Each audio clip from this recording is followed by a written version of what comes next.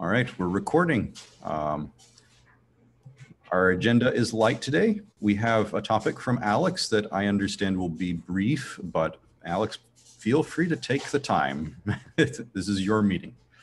Thank you. Can someone, I'm trying to share the actual, um, I'm trying to share the actual slide, but Zoom's not letting me.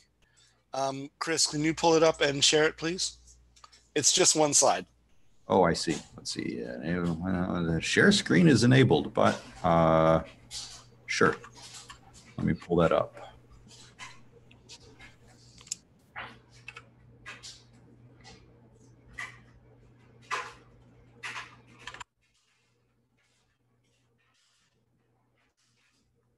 Exhibit A through Z. Yep. Thank you. So just to give you guys some background here, uh, I've been trying to figure out how to unit test my object graph proxy handler in my ES membrane project. And I realized that it's practically impossible. The file itself is 1,700 lines, and the proxy traps themselves, with all the distortion support built in already, that part of it is over 1,000 lines just for the proxy traps. So that's a non-starter. And it got me thinking, okay, how can I break this up into something that I can unit test individual pieces of and then compose them into a single object, into a single proxy handler via weak maps, going from one node to the next. I'm sorry, from one proxy handler node to the next, to the next, to the next, all the way ending at reflect. And that's where I'm going.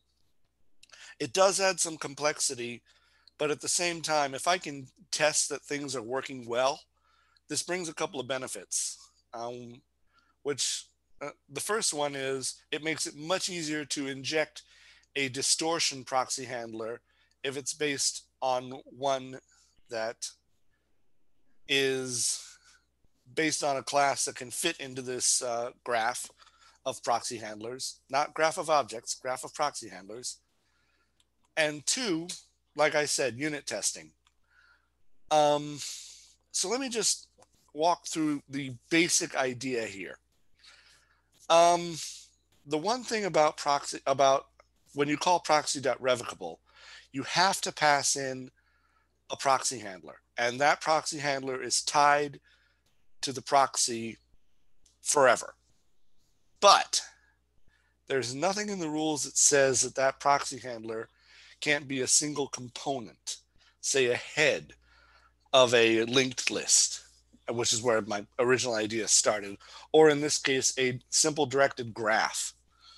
So that means that once you have this head proxy handler, which links to all the others directly or indirectly, then you can mix and match proxy handler components as you see fit. Of course, once you've actually initialized the proxy, in particular, if you've decided to seal it, then you really don't want that list of proxy handlers, I'm sorry, that graph to change. Hello, what's this? You really don't want that graph to change after that point, which is an implementation detail, but worth calling out.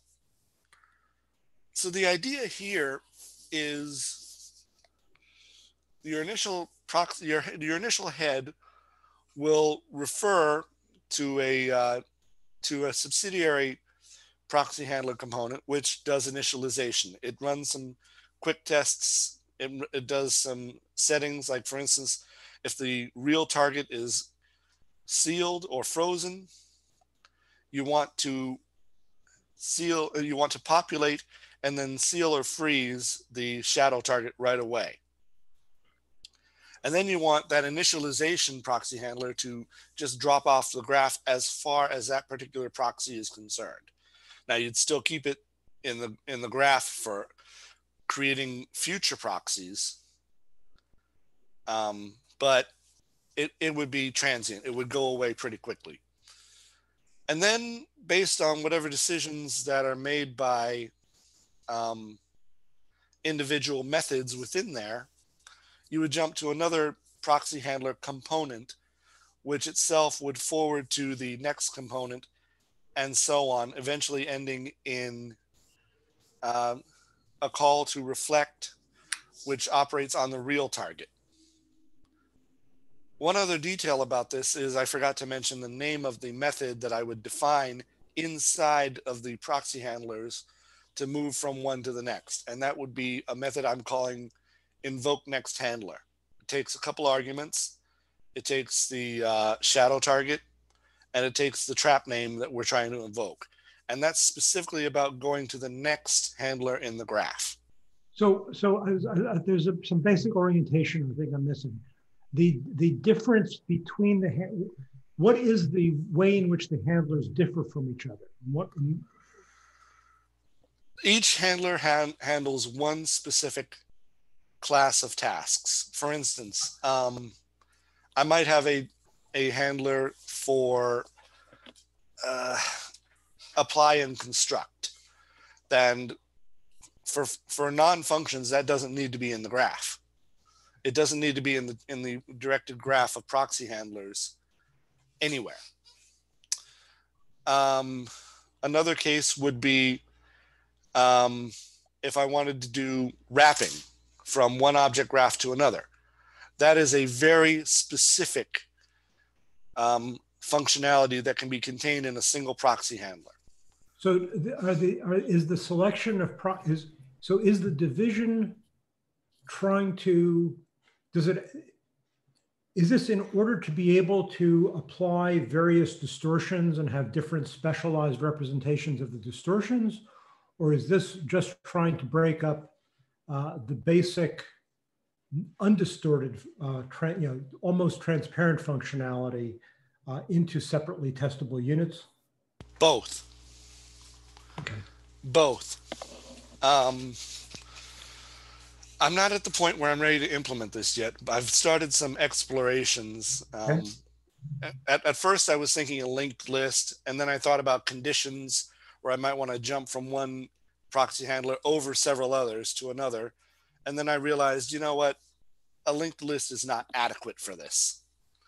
And that's why I came up with this image describing what in mathematics is called a simple directed graph. Yeah, Alex, this is very similar to what we do in near membrane. We also make some optimizations on top of these. So there's a similar idea where you have multiple handlers that can do certain things and the distortion included and so on. For our case, we find out that this was too slow. Too many function calls, like you're dying from thousand cuts basically, and everywhere function calls and so on.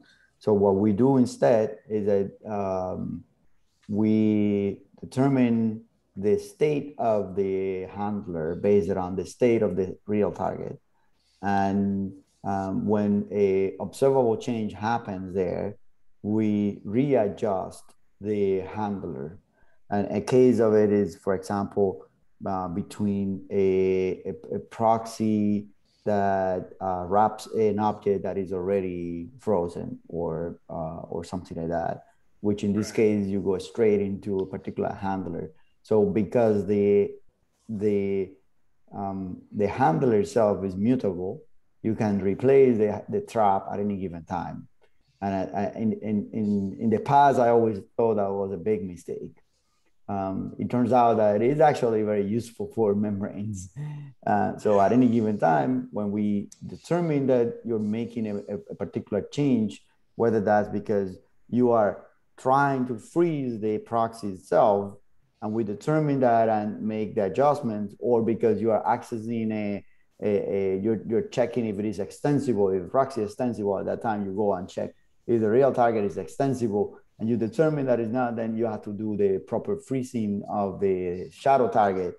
Right. So those observable behavior at a given time is the door for us to go and say, hold on, let me adjust the handler accordingly, change the handler to maybe a sequence of handlers that is more optimized than a sequence where handlers are in between that doesn't do really anything. It's just checking if it needs to do something and then jump to the next one and so on.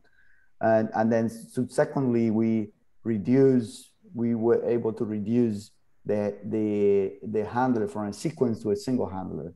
When the optimization is the last optimization, like the case of frozen, it is what it is. It's frozen already.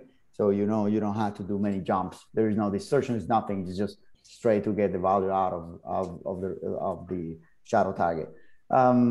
So we do a lot of those optimizations, and we were able to get it down to, I think, 5Ks. And I still hope that for the work that we're doing for realms, I can get it down to a couple of Ks in size. And it's pretty fast. It's really, really fast. Pretty, is that code up on GitHub? Yeah, that code is there. It's NeoMembrane package. Yeah. Okay. So I'm hearing some implications about this that I want made explicit. Is my understanding correct that the arrows we're looking at, in particular the solid arrows and potentially the dotted ones, represent function invocation, or am I misunderstanding? Trap invocation specifically. Okay, but it is invocation. It's not dealing with the handler object. It's like this is a function call graph. Yeah, although I think Alex was saying that he used a helper method for that, like invoke trap with the name of the trap. That for us that was too slow, so we go straight. It's just AOP on those functions, functions wrapping functions. Yep. Okay. But yeah, those are the hard are just things that will never change, and from what I understand, and the dotted one are things that might change because you make determinations at any given time. At least for us, we change some of those. Right, and because the object itself is mutable, you can represent that by updating its methods. Yeah. And we exactly have the same thing initialize. It's actually called initialize, I think, if I remember correctly. It's the same thing. Like we run it once we're ready to do any operation on it, and we do the tricks of at any given trap. We call initialize. We optimize the initialize so it happens only the first time. The next time doesn't do anything. It's a no op function. So the engines they can do a lot of optimizations there. So every trap calls the head is basically a bunch of traps for us. Each trap called initialize the first time, mute itself by setting itself to no op. So next time doesn't do anything because it was already initialized, and that's optimized by browsers. And then from there you go and in every trap you go and try to decide if there is any observable thing that you can use to optimize the proxy handler. And if there is, we do optimizations there. If not, we just go and do the regular process. It gave us the ability to do very weird distortions, like we have what we call live objects. Live object means sometimes you want the membrane to simply just keep coming back to the original target on the other side and do the operations there. But sometimes you don't. Sometimes you want to take kind of in a snapshot kind of thing where if you don't apply any mutation to it, you are live. But the minute you do the mutation, we take the snapshot, and that's the universe that you see. That's the reality that you see. So we do some of that for some objects. And for that particular case, because you're going through a mutation trap, we know it is a mutation trap, and we determine that that's the first time that you're trying to mutate that. So we're gonna do some optimization for you and then move on. So those are very, very interesting things. I did not follow that. I'm not sure if I need to at this time, but I did not follow that. I think I did. That it's a higher level abstraction that rather than representing things and comprehending them at the level of the proxy traps, that instead it it bubbles up to the level of the distortions that are relevant. Right, but I think what Mark didn't get was why we do that such behavior of an object that takes a snapshot. Is that what you? Yeah, are you trying to say that the mutation does not go through to the real target? You're trying to just locally? Yeah. I see. Mutations, like if I'm changing an array prototype to a string or something like that, or array prototype join, you're only mutating your version of join. Okay. It doesn't go through the membrane. So in that case, we determine that this object is special, and you're not allowed to modify that object. If you want to modify it, we do the modification on your side of the graph, and never go through. But if you are not mutating and the outside does change the join behavior for whatever reason, because being polyfill or whatever, you still will get that version because it goes through. It doesn't take the full snapshot. It's copy on write. Copy and write, yes, basically, yeah. Okay. Take the snapshot on write, yeah. Okay. So there's a separate question of why is this particular distortion useful, but that I don't need to ask now.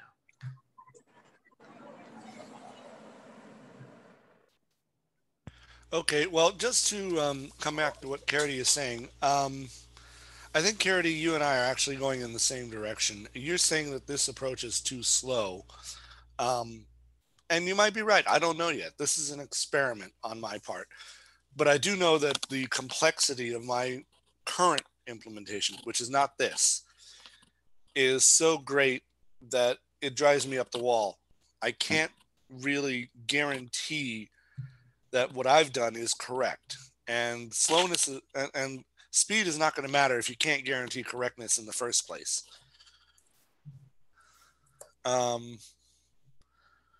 So I think I'm still going to proceed along these lines until I have something better to go with. And by the way, another of the changes that I'm making in ES Membrane is initializing the proxy on first access. A couple weeks ago, I sent out an email to SES Strategy, I believe it was, and which means pretty much everybody here saw it, where I was discussing where I'd finally solved a problem where we had a sealed cycle. Just to reiterate for video purposes, because people watching this video won't necessarily know about it. Let's say you have object in one graph, A dot B dot C equals A. So you've got a cycle. And then all three of those, A and B, are sealed. This causes a problem if you're trying to populate the proxy before you return it out of your object graph handler, out of your proxy handler. Creates a huge problem and a number of smaller problems that are not immediately obvious. And the simple solution is don't do that. The simple solution is only initialize and populate the proxy when you first try to access its properties. Otherwise, I guarantee you're in for a world of hurt and you won't even know it. And the sealed cycle that I mentioned a moment ago is only the most subtle and painful of those. I ended up dropping 400 lines of code once I fixed that problem. The delta was 400 lines removed more than added. So just don't do it. It's a design flaw if you don't know that you're going to hit that. Where was I?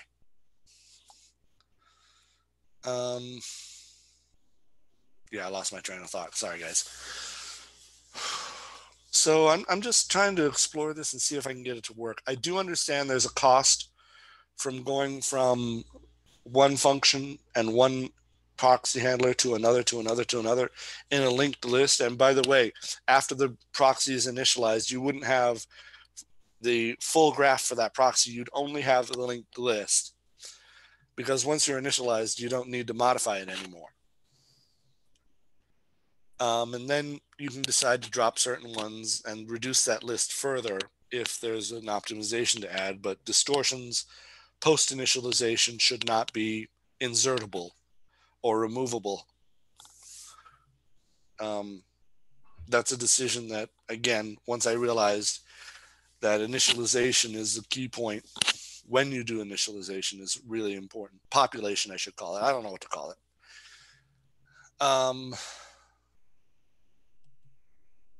Yeah. I don't have much else to say on this particular thought, but it does lead to something else that's been ruminating on my mind, and I'm not really ready to propose something yet for consideration. Certainly not to TC39, it may not even need them. But I keep running into this problem in membranes development. And it's interesting. Where I need 2 tuples or 3 tuples, and by the way, I'm very specifically not talking about the records and tuples proposal that is being considered by this group. I'm talking about tuples in the mathematical sense, where you need tuples where one key is weak, or both keys are weak, or all the keys are weak, as keys in a weak map. And this proxy graph is actually a good example of that, proxy handler graph, where you have the trap name and the individual proxy handler trying to find the next proxy handler to invoke. That would be a composite weak map where the first key would be your shadow target and the second key would be your the trap you're trying to invoke. This problem pops up over and over and over again, where you have a composite, where you have a tuple of keys, and you have to build data structures compositing weak maps and maps together to handle that. It's not just this case, it happens repeatedly, at least in my design. And it got to the point where I got frustrated enough to say, okay, you know what? I need to not just generalize this into a composed one, but to actually pre-generate, to generate these classes from a, as a compile step or a build step. I'm not there yet. I don't have enough to actually give a presentation to this group, but I'm just putting the idea out there that maybe we need to think about that more. I mean, it's not just this proxy handler graph. It's, if you remember from the slide, when I talked about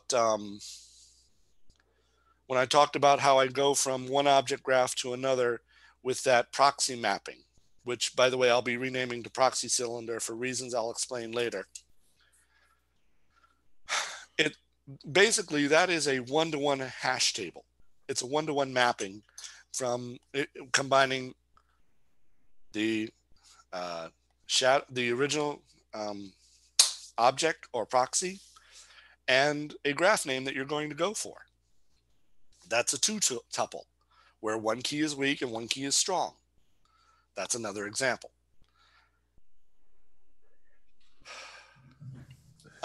Again, not ready to go there yet, and I'm taking up time that might be better used, according to the chat, for Daniel to talk about continue the discussion on repos, tuples, and boxes. If anybody has questions for me, go. Wait, no, don't cut off this topic for me. Well, I'm done basically. Yeah. So I do have something to. So I do have in a fork that I'm playing around with, not ready to really call attention to, a map implementation of the map API, where the map semantics is that a key is an array of elements, and the implementation is a trie in the TRIE trie in the order of the elements in the array, where for each element, if the element is an object, then that corresponding node in the trie for indexing on it is itself a weak map. And if that element in the array is a value, then the corresponding node in the trie for indexing on it is a map rather than a weak map. And it composes together fairly well. It even does the enumeration, and it's actually quite neat. And it sounds like that might address the issue you're running into, where you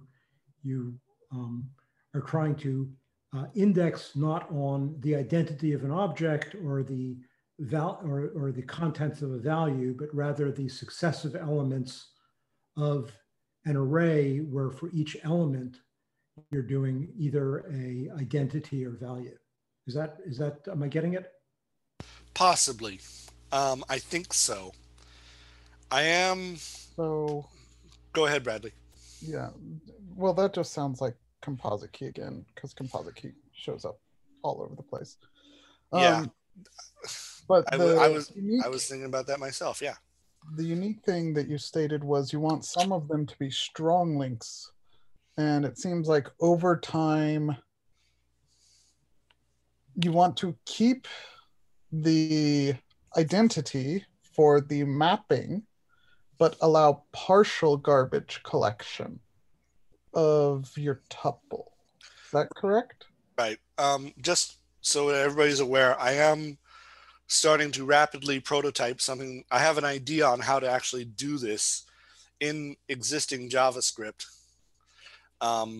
as a compiled class that could be reused. I'm putting it together. It's going to be a few weeks before I'm ready to bring it for anybody to actually play with. But I think, well, I'm sorry. You don't have to apologize. So the key thing is, I don't think composite key actually solves your entire issue. It does allow partial garbage collection, but it doesn't allow mixing strong linkage. Right. Everything is always weak linked in composite key, at least. So right. That might be something to look at. Yeah. So Bradley, you and I should at some point compare my try, once I'm ready to draw attention to it, to your composite key, because you're right. They're solving essentially the same problem, maybe in different ways. So the key with composite key is, by having partial garbage collection, you can maintain the mapping even though parts of the mapping have been garbage collected out. So it can't be on the storage of the map itself. So that's probably the only significant difference, is yours would garbage collect essentially if any component goes away. Mine would garbage collect only if the key garbage collects. Right. Well, right. That's correct.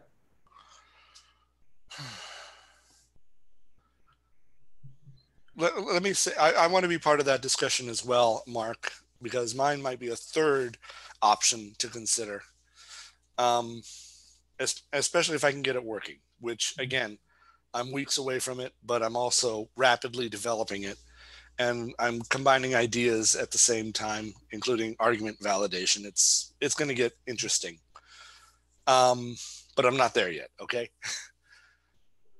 I don't have anything else for this group. Thank you, Chris, for sharing the screen here.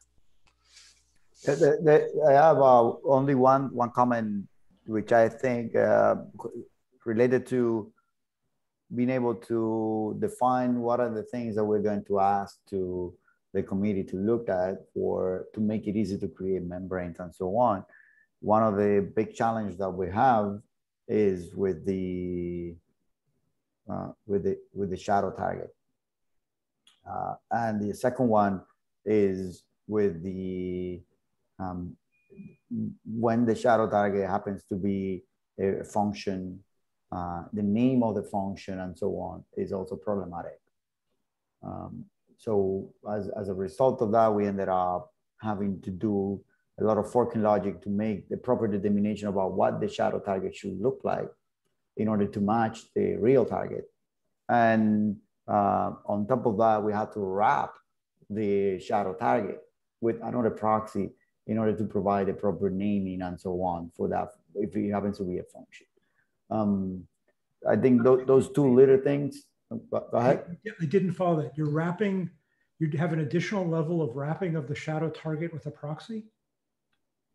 I believe that's what we do to solve the name. I have to look at the code again, but because of the, go ahead.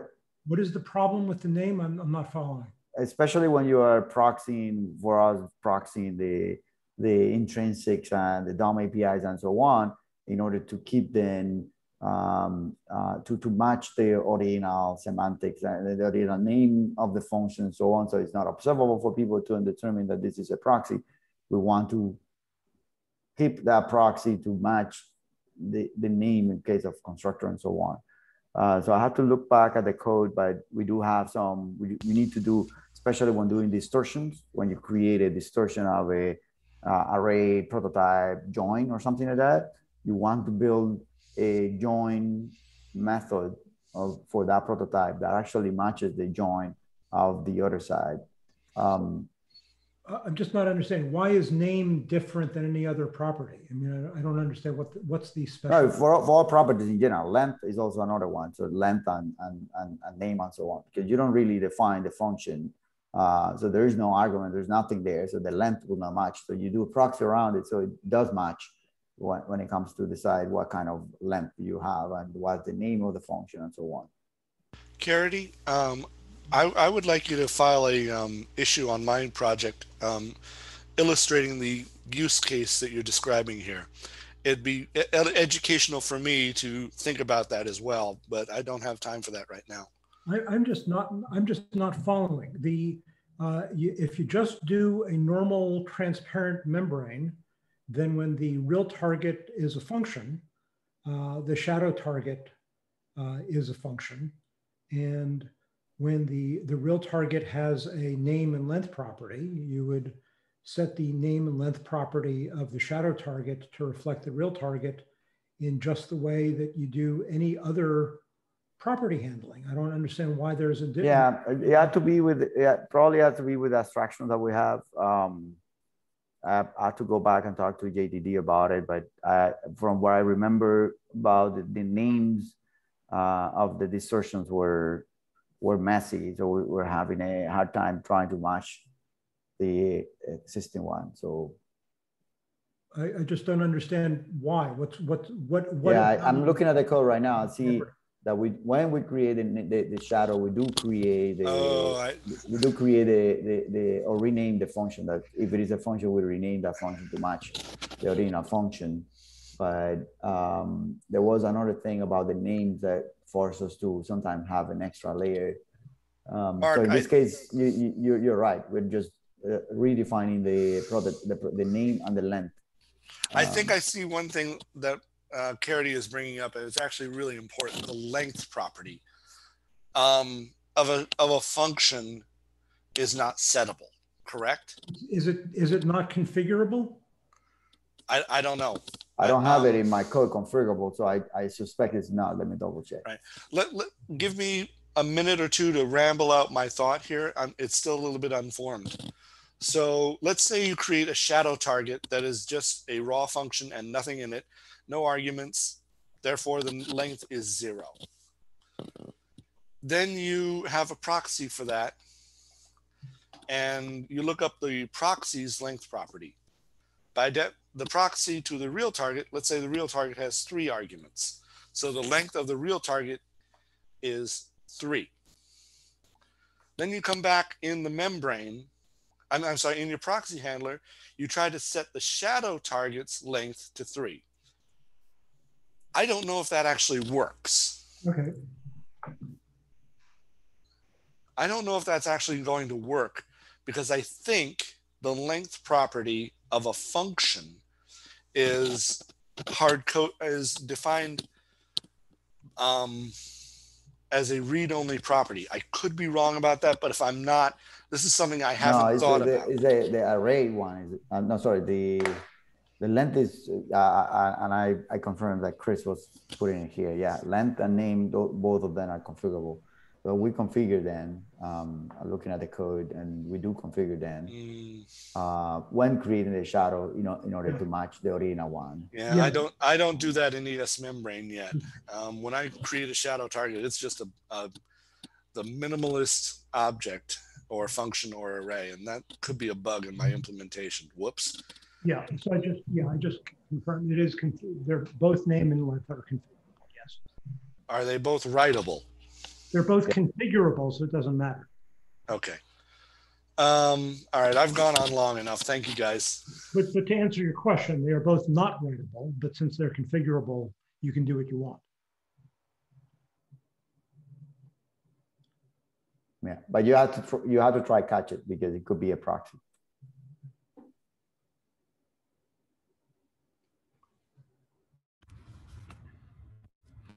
Excellent. We have 10 minutes of usable time. Do we have a topic that fills 10?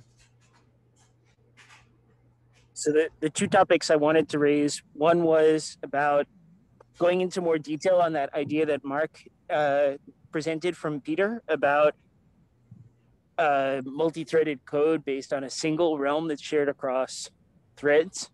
And the other topic was about module fragments, which Mark volunteered to co-champion.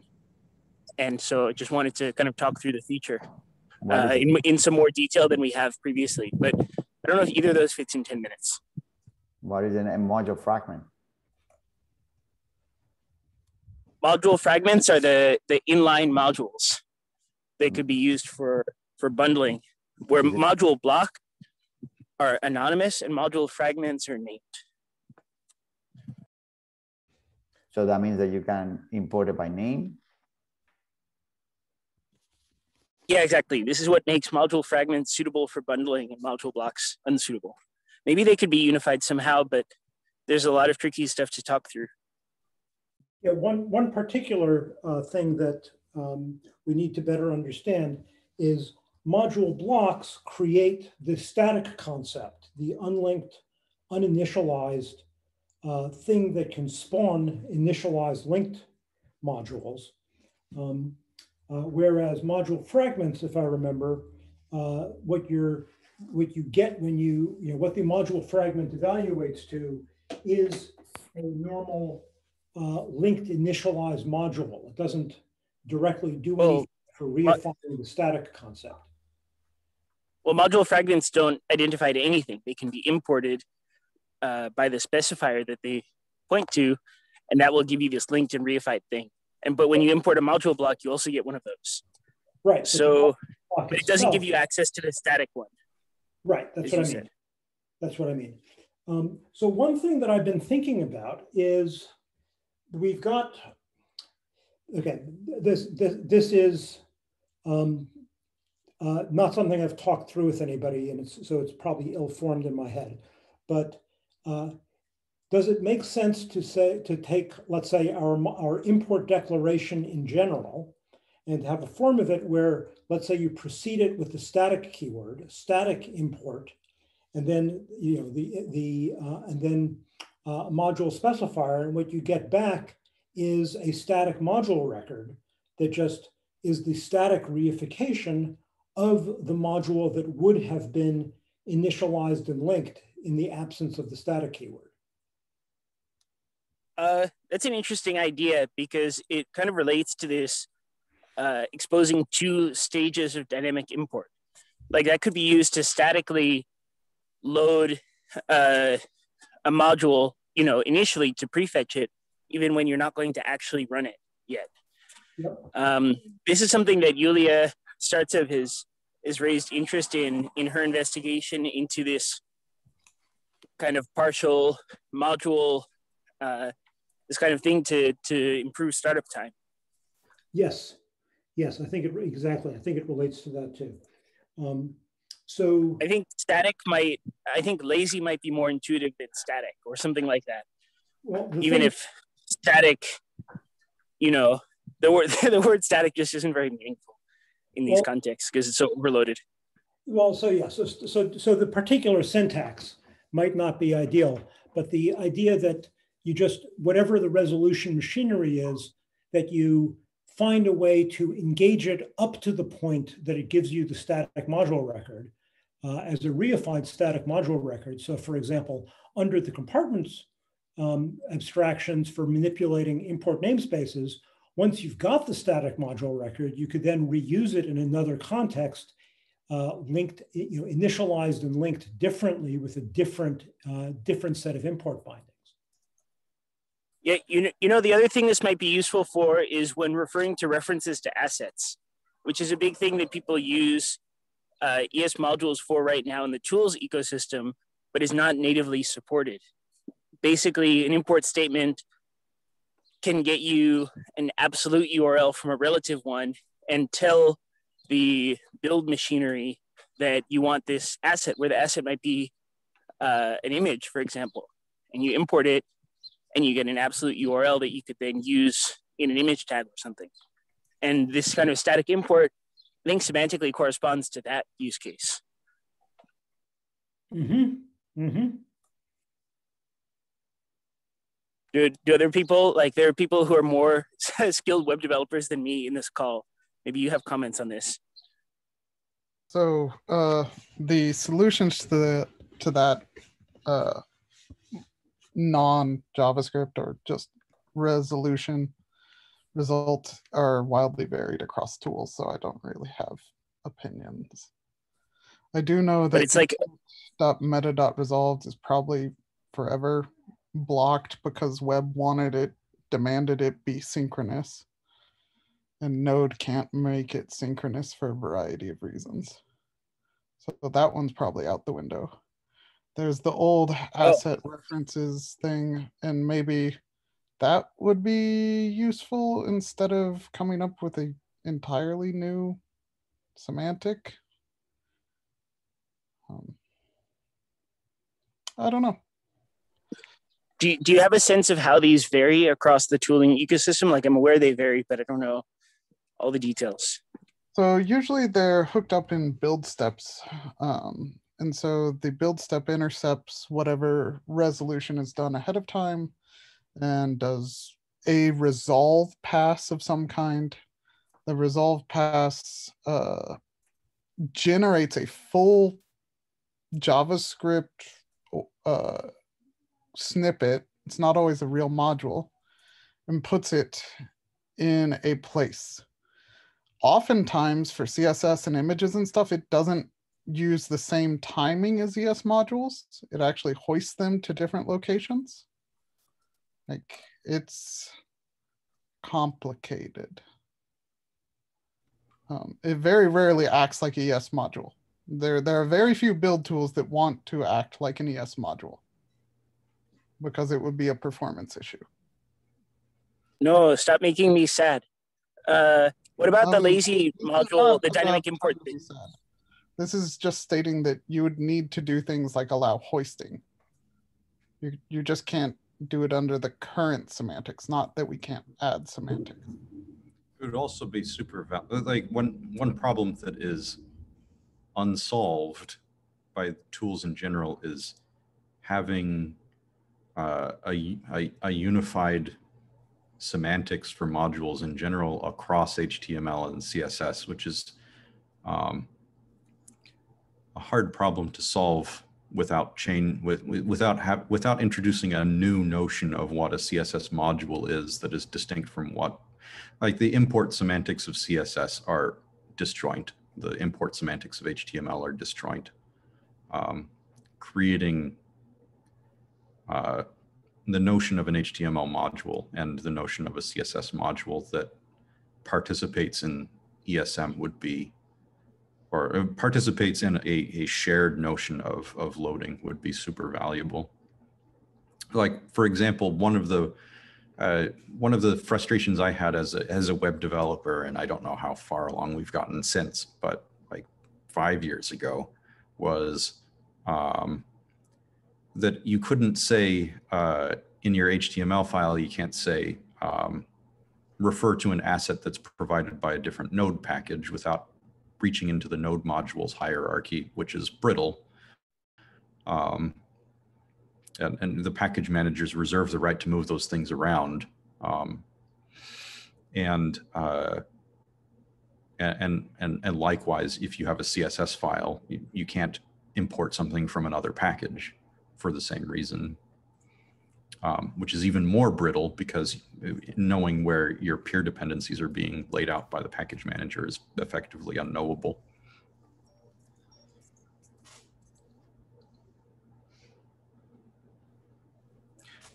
This should not be depressing, Daniel. This should be like exciting opportunity. Well, you know, they're like, for each one of these things that are being raised, there are these.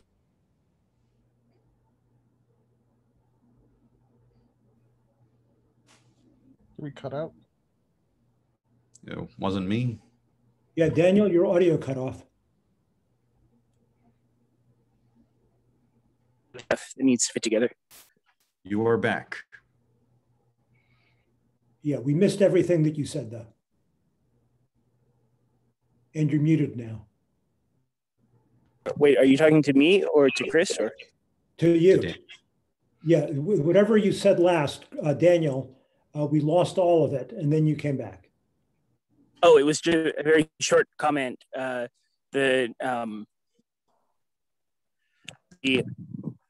You know, there are neat stories for how the proposed web standards are supposed to fit together to solve all these problems. And I don't know whether they really are going to work. You know, Chris mentioned the where the package manager puts the stuff, and that's totally solved by import maps maybe. And you know, there are proposals for how HTML and CSS module semantics should be, but these don't, you know, turn over and replace how HTML and CSS loading work. They're sort of, you know, very localized incremental modifications. Right. So I kind of feel like whatever we do should be, you know, in this thing that we started off on about a static import form, whatever we should do, we should aim for it to be adoptable in tools and not be something that kind of blocks on being implemented natively in browsers to be useful, so that we could find these kind of practical incremental adoption paths. I don't know. I don't know what you think. So we could actually validate things. I agree. I think that when this topic came up last, Mark drew a metaphor or a simile, as it were, to the introduction of a module form for JavaScript. It did not replace the script form. The script form remains as the foundation, and you have to explicitly opt in when you transition into the module form. I suspect that something similar would need to happen for anything else that wants to participate in the module system. And that could be emulated entirely with tools. Yeah.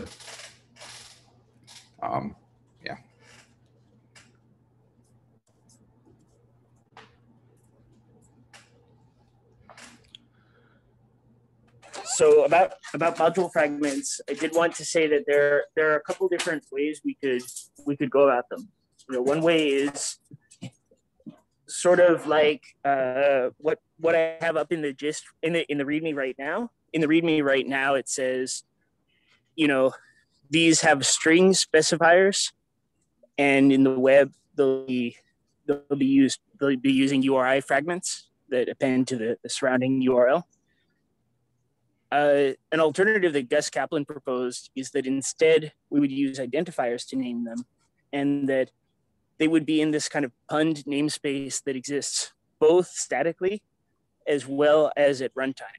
So they're variables, but you would be able to import them because there would be this, you know, correspondence with something that's statically analyzed. And this, I think, has some benefits in terms of providing a unified mental model together with module blocks, because we would say that the value of that variable is that static identifier, is that static module value. You know, this would only work for module fragments, module blocks. It wouldn't work for other things that you want to import. But, and the correspondence, I think we can do it in a complete and sound way, because you would always be declaring these with a special form that would be statically analyzable. And when you don't use that particular syntactic form, it would be rejected. I wanted to talk about that with this group, because I think this group adds a good amount of rigor to these kinds of analyses. I initially shied away from this kind of punned namespace idea because it seems, I don't know, it feels a little bit risky somehow in a vague way. But I can't think of any correctness issues. It seems completely doable in a thorough way. So there's an issue on the module fragments repository about this. Any thoughts? I'd certainly like it better than strings, because you can't have collisions then. So so this would be, there would be a lexical variable in scope, and the value of the lexical variable would be what? It would be the corresponding module block. Okay. The module block, the static concept. I mean, yeah, exactly. Okay. But it would also be usable in a static import statement, which normal module blocks can't do. It's an essential requirement that it be usable in a static import statement. So this is all written up in that issue on the module fragments proposal? It's not written up exactly, totally clearly. I mean, I have more things in my head that are not written down in the issue, but Gus presents a bunch of code that corresponds to all this, and I imagine he's thinking the same thing. It's just not explained fully. Okay. It's given the time, it sounds like this is a good thing for all of us to look at after the meeting. Yes, yeah. And given the time, thank you everyone for coming this week. I'm going to stop the recording.